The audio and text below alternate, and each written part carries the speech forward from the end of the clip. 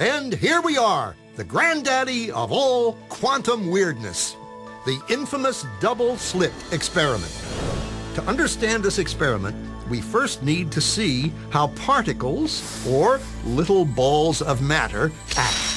If we randomly shoot a small object, say a marble, at the screen, we see a pattern on the back wall where they went through the slit and hit.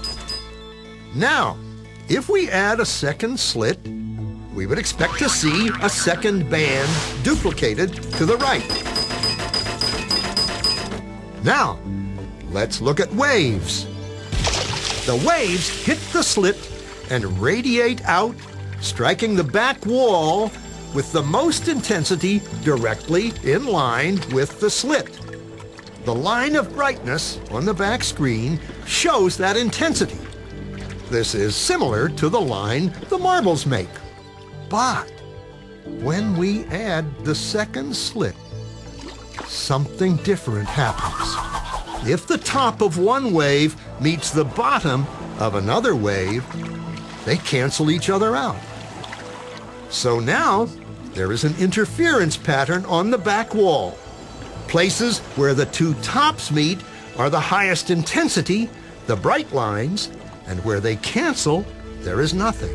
So, when we throw things, that is, matter, through two slits, we get this, two bands of hits.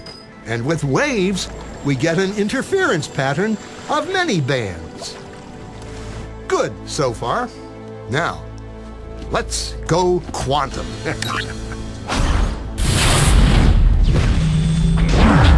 An electron is a tiny, tiny bit of matter, like a tiny marble. Let's fire a stream through one slit. It behaves just like the marble, a single band. So, if we shoot these tiny bits through two slits, we should get, like the marbles, two bands. What? An interference pattern. We fired electrons, tiny bits of matter through.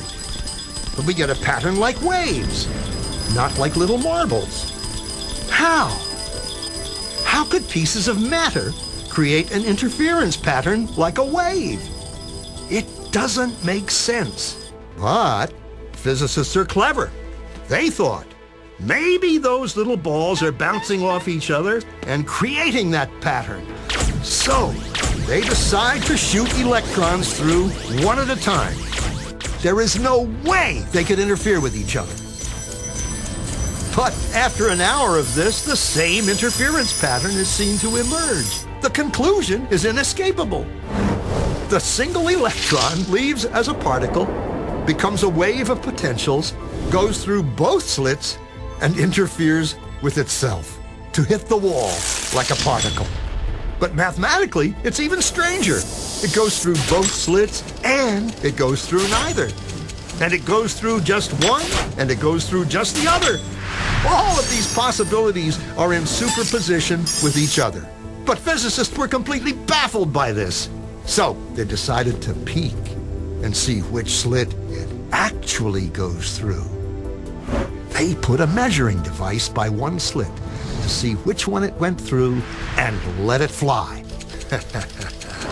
But the quantum world is far more mysterious than they could have imagined.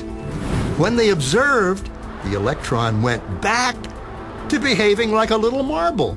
It produced a pattern of two bands, not an interference pattern of many. The very act of measuring or observing which slit it went through meant it only went through one, not both. The electron decided to act differently, as though it was aware it was being watched. And it was here that physicists stepped forever into the strange, never-world of quantum events. What is matter? Marbles or waves? And waves of what? And what does an observer have to do with any of this? The observer collapsed the wave function simply by observing.